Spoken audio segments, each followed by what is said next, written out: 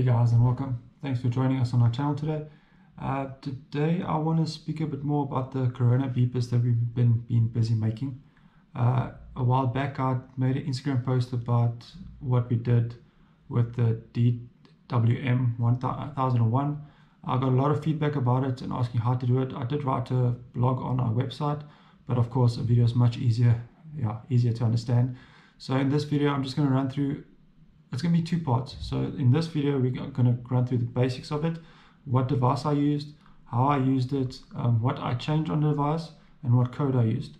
And then later on I'll make another video with more complexity. So in this video just from a transceiver and a transmitter and receiver. And the next video is if you have 10 in a room, how will that work? So if you want to see that, please like and subscribe, and you can follow us while learning this. I also want to show you guys how to use it maybe in a different environment, because if you go on Google now, you'll see that every time you Google coronavirus distance beeper, you get the same device. Everyone's using the UWB ultra wideband frequency, so UWB, and it's the DWM from Decawave. So everyone's using that. So if you guys want to build your own Corona devices, that's the chip to use. So let's have a look at it. I've got about 5 boxes here. So it comes in this nice packaging by Decawave. So this is about, I think, $39. It's quite expensive, but what you get is actually not that bad.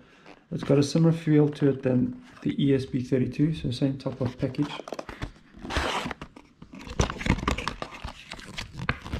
So there you can see it. QR code, everything explanatory. So this is a development board, as you can see on the front. There's a kit for laboratory evaluation equipment, only operated by competent personnel. You can't shock yourself with this, guys, so please don't stress too much. So it comes in these parts. So we've got our board, our USB cable. So each device gets a USB cable, which is quite cool. Let's have a look.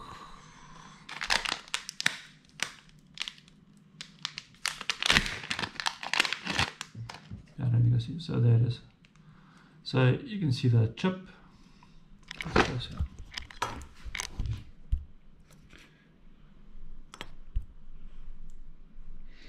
So that is the DWM1001 chip. So it's actually enclosed. So inside there you'll have all the different ICs that makes up this device. It also has a accelerometer in it, which is quite cool. So you can maybe activate it once you move. We got battery charging circuit as well, reset button, Bluetooth, so it has Bluetooth as well, and this is just the SMT microcontroller, so you can program it. So it gets programmed with the Sega IDE. It's new for us as well, not Arduino based. So if you want to program this, it's going to be quite old school C, which is quite fun.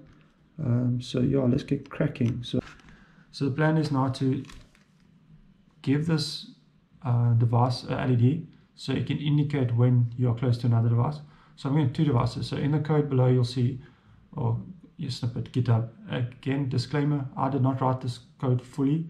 So I'll show you the GitHub link that someone did already for the transceiver and receiver and just altered it to what you want. So what we're going to do is we're going to put an LED on here, make one as a transmitter, make one a receiver, and then we can see if we can make the light blink if you get too close. And then at the end of the video I'll show you another application that can this be used, quite unique, so stay tuned. Let's get started.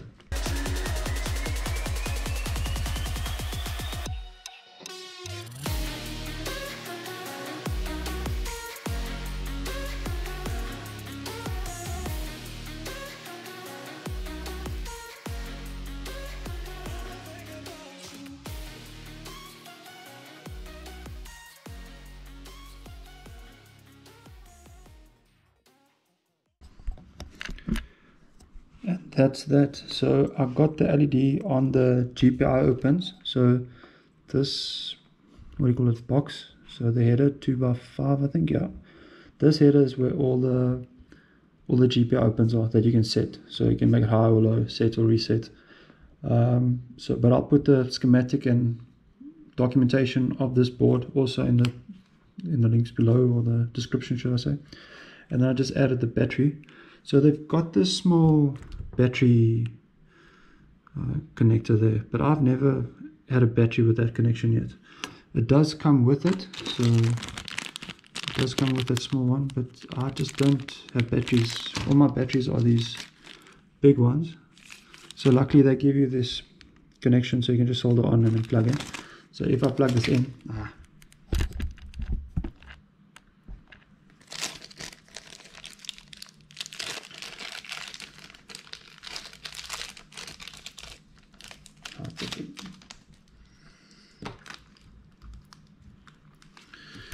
you can see the red light. So there's a red light flashing, just says on, so it's not programmed. So once you program it, you'll see these LEDs change. So the one LED will be for charging your battery, so it's full. The other ones are RX and TX, and the other lights I'm not too sure, just some status LEDs. There's only one LED that you can use for not debugging, but program wise is available for programming. So we'll use this LED for indication if we're getting close to something. That is basically it. So this is all we need for our current setup. So we're going to make 2 of these. So I've got another one here. So maybe I'll give this a red LED, I don't know. So we're going to do the same. So build it like this, and now we're going to program it. So we're going to program it with making one a transmitter and one a receiver. So what actually happens is one device will send a message to another device. So we'll send a message saying, please listen to me. The other device will say, okay, I'll quote that information. I'll send a message back saying, I've received your message and the timestamp. So that's what the important part is. So the one will send a timestamp when it sends it, and then you'll receive a timestamp when it receives it. And that timestamp differences with the speed of light. You can calculate the distance. This is what makes this chip so accurate. So if you do Bluetooth and Wi-Fi RSSI, you're looking at accuracy of between half a meter almost, where this device can give accuracy up to 10 centimeters. That means a distance of 1.5 meters, you'll be accurate between 1.6 and 1.4, which is that's quite cool. So yeah, let's program it and play around with it. Then I'll show you guys what I got planned for this. Okay, great. We just programmed it. So let's test it out. So what I did, like I explained, I've got one transmitter, one receiver. So the transmitter sends a message with a timestamp. The receiver gets that message, sends a message back saying I received it with a new timestamp, and that difference of time with the speed of light calculation can give you the distance between the two devices. So I think I set this now at 1.1 meters, but let's test it. So I've got the receiver's LED will always go on because yes, so I'm lying, transmitter. Because I'm going to transmit, I'm going to receive, then I can get distance. I cannot get a distance if I don't transmit and receive. Yes. So let's get tested. So as you can see here, I've got a measuring tape. Mind the dirty desk. And then I've got, so I think this is actually my receiver. And this is my transmitter. So when I move it, there we go. See, it starts. So there's a spot where it starts permanent on. There we go.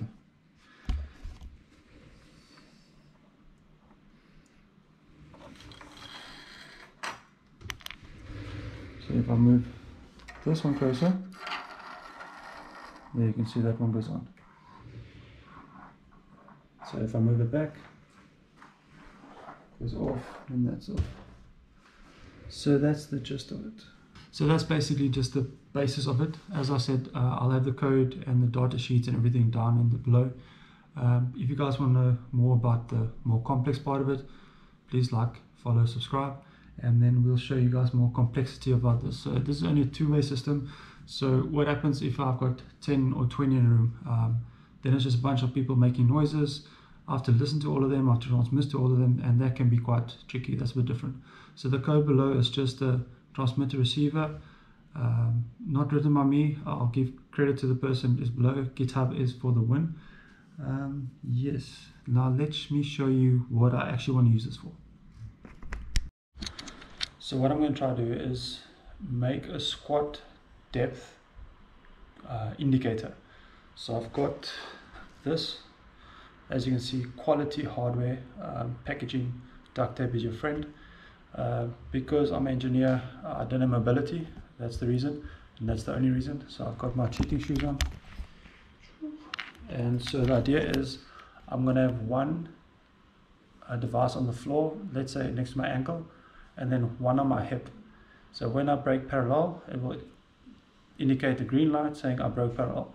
So this is for all those people who don't squat below depth. Just never mind the technique that I'm going to show, because I struggle to touch my hips and squat at the same time. Like I said, engineer mobility does not exist, and I'm sticking to that.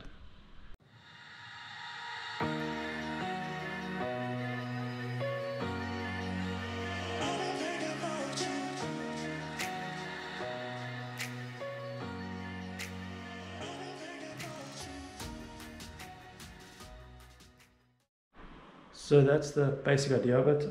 So I cheated a bit, so because of my length I can program it to a certain distance. So if someone else had to do this, it wouldn't work because our length are different.